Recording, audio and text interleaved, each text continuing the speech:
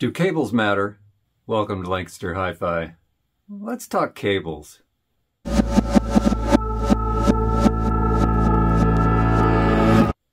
is some debate in the hi-fi community about whether cables matter, but it's a curious question. Obviously, you have to have cables, so cables matter because you can't transmit sound without cables.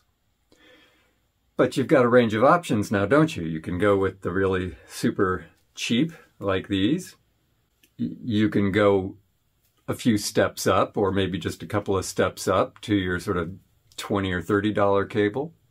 But the other day, I listened to I think a $4,500 cable, phono cables specifically.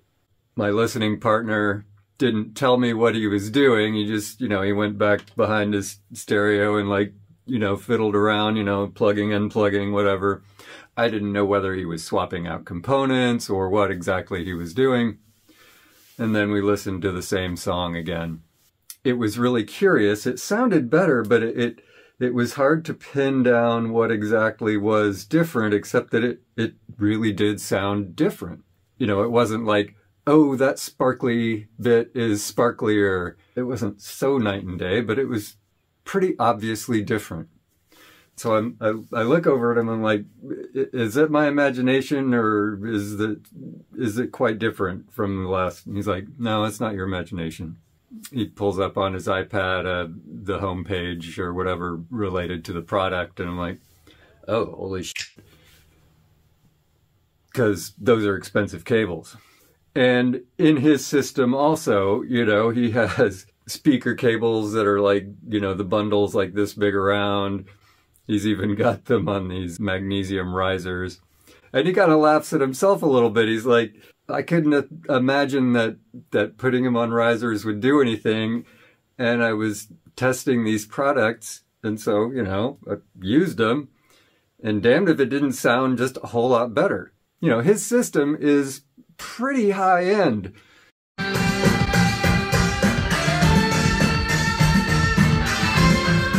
I think he said his speakers are like between 40 and 50K range, and sort of comparable price points on all his various components. So one question might be, do cables only matter in a system like that? And where is the point of diminishing returns? Should you weed cables like this out of your system and go with, say, $20 to $30 cables? Or should you be buying $100 cables, $1,000 cables, $10,000 cables? Because I think that's even a thing. I've heard it said on the internet that you shouldn't buy $10,000 cables if your system in total only costs $1,000, that you should only spend, say, a certain fraction of your total system cost on cables, but that you should spend a certain fraction of your total system cost on cables. And I must say that I have been very skeptical of whether cables matter at all. That is, I have generally thought that this was just fine, and that literally I would find no difference between something like this and something that costs $20 or however much more. What's my reasoning? Well, these are shielded cables. They're not tasked with passing a whole lot of current. And so they can be pretty thin. That is, I don't see that relatively thin thickness as a problem. And, I tend to think, well, pretty much copper's copper. If it's 99.999% oxygen-free copper, I don't understand how that's going to be a significant improvement over just plain old pure copper. That said, I have spent a bit of money on cables. Currently, I will say I've spent less than $100 on cables. I bought a couple of nice sort of fabric-covered cables from Amazon, mainly for their looks and also wanting to get relatively specific lengths so that I didn't have lots of cables all over the place. And then more recently, I got another cable, pictured here. Predominantly, I got this one because I was looking for a relatively short cable. I wanted a cable to go on the back of my system, of a stack, to go from CD player to the preamp. It only needs to go, you know, this far, so I didn't want any more than a 1/2 meter cable. And one of the options was this cable. And it has some features. It's like thick and burly, it's silver plated, it has these locking plugs. But I didn't really think it would make a difference in the sound. But I thought it was worth doing the test, as long as I spent $23 on the cable, as opposed to the one that I took out. Did it sound any different? Whether it sounded better, you know, is even a whole other question. Did it sound any different at all? So I set up the camera. Before I made the change, I did the listening test, where I recorded a couple of songs. My new Stu and Wilson remix of Gentle Giant's Freehand. And then I swapped the cables and did another recording. And damned if it didn't sound a bit different.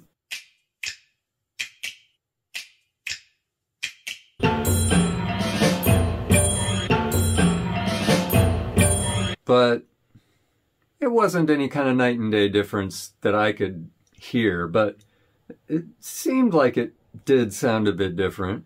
Luckily, I also had the recordings where the camera was in exactly the same position before and after, and the only thing that I had changed was the cables.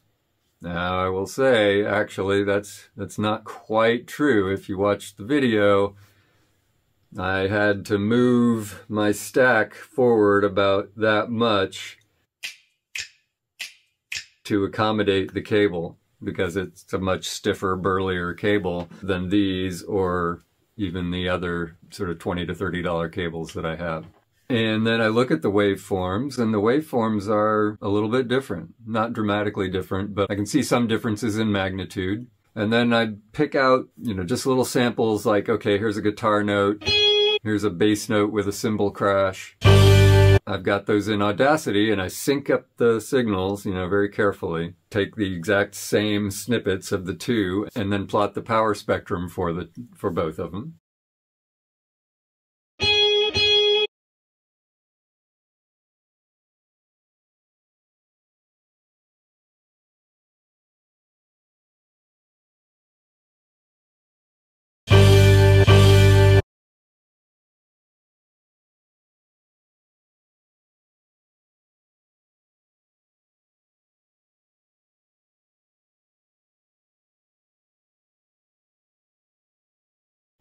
They're different. Not dramatically different, but different. Now, let's see, how exactly are they different? I can go through and I can look at the relative magnitudes of the different peaks in the spectrum and find that, first of all, almost all of the magnitudes are a little bit different. Maybe not the relative magnitudes, right? But the, you know, this one is minus 3 dB and the other one's minus 3.2 dB. Differences of that sort of order, not huge differences. But then you, as you're going down, like, okay, what's the first, the second, the third, the fourth, the fifth, the sixth, the seventh, and eighth largest peak? At some point, there's even a difference.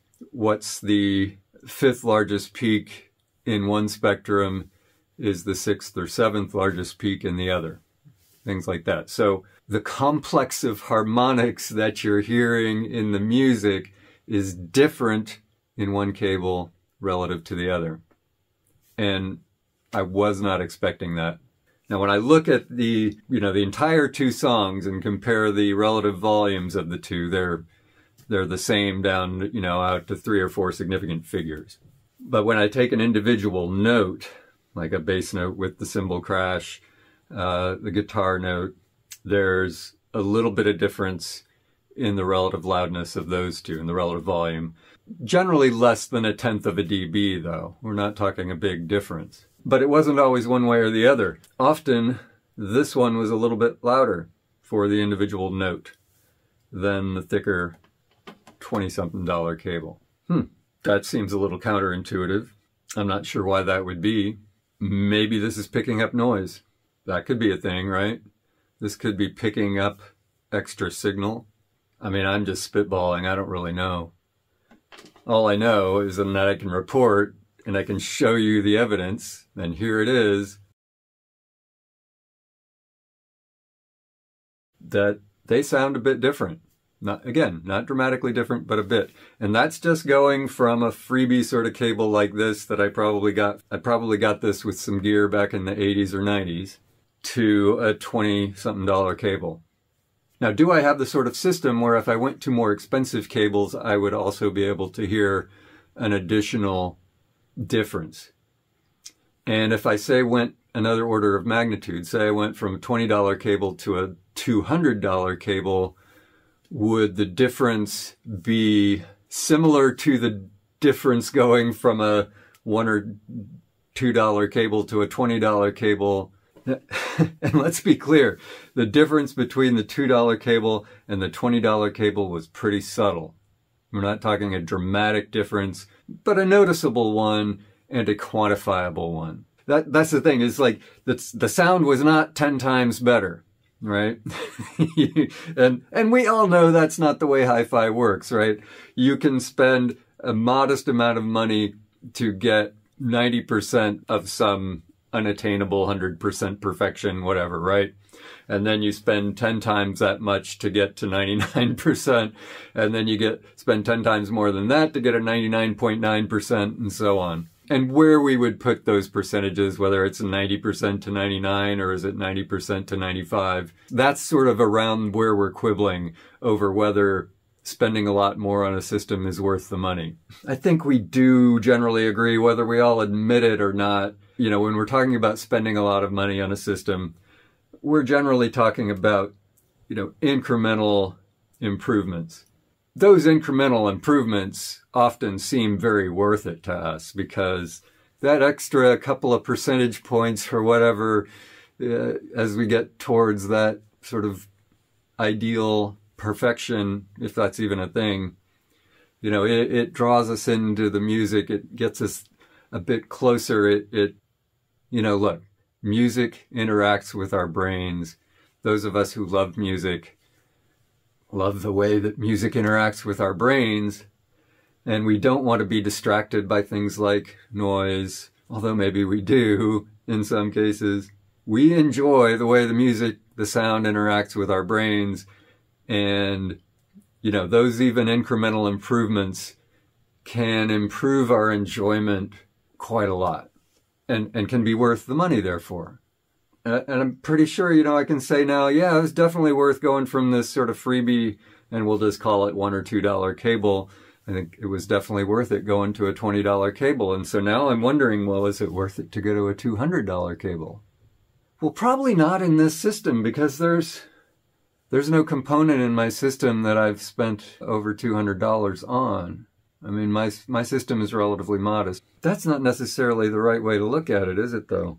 Because the fact that I haven't spent over $200 on any of my components doesn't mean they're worth less than $200. This turntable here, definitely worth more than $200. The cartridge that I just got on this turntable, definitely worth more than $200. But I didn't spend that money. So do I spend $200 on a cable? I don't see myself doing that anytime soon. But I could see doing that at some point when it seemed worth it.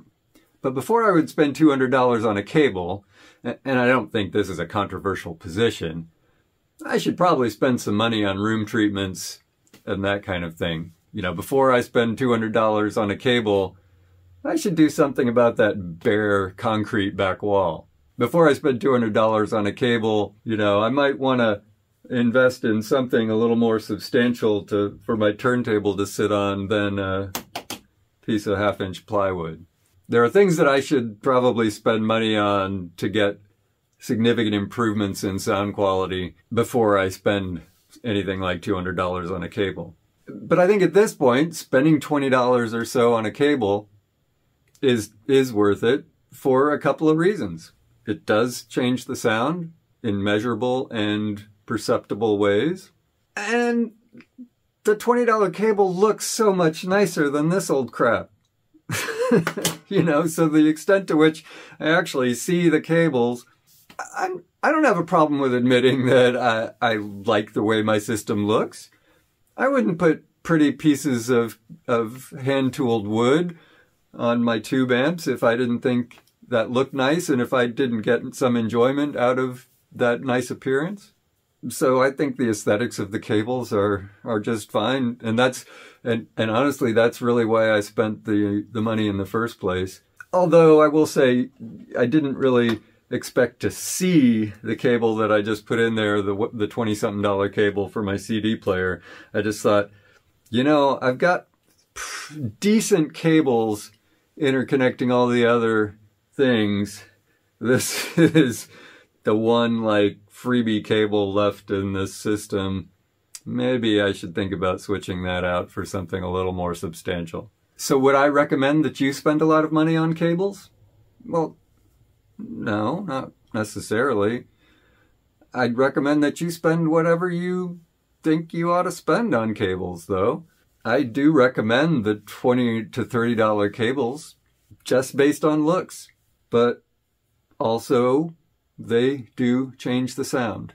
And to my ear, they change it for the better. If you have a very expensive system, should you go to $200 cables? Yeah, maybe. But what about $2,000 or $5,000 or $10,000 cables? I don't know, man.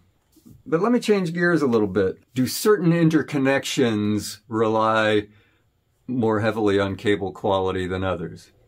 So when I heard that $4,000 or $5,000 cable, that was a phono cable. That was a cable from the turntable to the phono preamp. And I've done a little bit of refresher reading or even new reading in Morgan Jones about phono interconnects since then. Now, Morgan Jones says that one of the first things you ought to do with your turntable is replace the RCA cables with balanced cables, balanced interconnects. He says that, say you've got a moving coil cartridge, that's fundamentally a balanced signal coming off of it. That is, two leads going to a coil. Neither of those leads is fundamentally different from the other, right? There is not one of them that should be ground and the other that should be signal. That is a fundamentally balanced pair of leads. So his statement then is, if the signal coming from your phono pickup is fundamentally balanced, why unbalance it? That is, why tie one of them to ground? And there's a good reason for leaving it balanced, because then as I'm running these cables from the cartridge, you know, through the tone arm and then to the preamp, and it's potentially picking up noise, if it's balanced, then the noise that each of those wires picks up is going to be the same. Generally, if the cable is kept balanced, that is, that each of the leads, the positive and negative, have identical capacitance to ground and impedance to ground, then it stays balanced and the noise will affect both the same. The important thing being that then you have common mode noise that then a differential amplifier will reject. And so there's a fundamentally sound reason for using balanced connections between your phono pickup and your preamp. And then he specifies exactly what sort of properties that those interconnects should have, essentially saying you should use twin axial shielded, fully shielded cable, but not just any twin ax. Well, I have a bunch of twin X cable that I've used in my research, and I wonder if I ought to be using some of that for my turntable now. That said, though, I don't have balanced connections on my phono preamp or I don't have balanced connections on any of my gear. So before I do anything like that, I'd need a preamp with balanced connections. That is, again, simply to say, you know, there can be particular cables, and I can at least understand why phono cables should be a particular target for improvement, because the signals are so small. The gain going from the head, the cartridge, to the speakers is so great. You want to do everything you can to minimize noise and reject noise. And using a balanced connection allows you to use common mode noise rejection that is in a differential input to a phono preamp. Now, how much ought you to pay for those cables? Again, I think the amount that you spend on cables needs to be commensurate with the cost of the rest of your system. You know, don't go spending thousands of dollars on cables when your whole system only costs a couple of $1,000s to begin with. Definitely before that point, spend money on room treatments. You're going to get a much, much bigger bang for your buck by, hell, even just, you know, tacking some stuff onto a concrete wall, putting something to break up reflections on your ceiling, that kind of thing. So fundamentally, that's really my recommendation, that A, I was pretty surprised that cables mattered at all. And so, yeah, I think you ought to spend just a bit of money at least if you're using something like this. B, past that, put money where it's going to make the biggest difference first. And so going from, you know, a couple of dollar cable to a $20 cable is probably worth it, even just for the aesthetics, if nothing else. But it will make a bit of difference in the sound. But you're still going to get a pretty big bang for your buck by spending a little bit of money on room treatments and so on relative to spending, say, hundreds of dollars on cables. So spend hundreds of dollars on room treatments, or maybe not hundreds of dollars, maybe, you know, some DIY stuff that's a bit cheaper than hundreds of dollars, but still spending hundreds of dollars on room treatments is going to get you a much bigger effect than spending hundreds of dollars on cables. And then finally, you shouldn't be spending more on cables than any other component in your system. Think of it this way, if your system is only as good as its weakest link, if all of your components cost, $10,000 and up, then sure, a $2 cable is definitely going to be your weakest link, and maybe even a $20 cable is then your weakest link, and it makes sense to start spending a bit more on cables. And I would not have said that before doing this test. I would not have said that before doing this test, I have to admit that, because I didn't think that it made any difference at all. But the data show that it does make a difference. It being the cable. Dang. Yeah, that's a hard one. Just didn't, it's just a cable. It's just got to go from here to here. And it's not a lot of current that it's got to pass. That kind of blows me away. Well, I hope you enjoyed the video. If you did, give it a thumbs up, subscribe to my channel, leave a comment. I'm open to all sorts of opinions. On some level, what I'm showing you here and just talking about here is just data.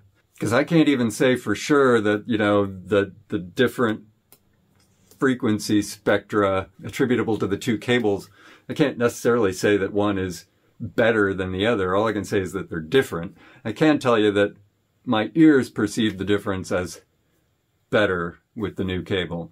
See, that's not really just my ears, that's my brain, and my brain is subjective. So take that as you will. Hope you enjoyed the video. Have a great day, and I will talk to you soon.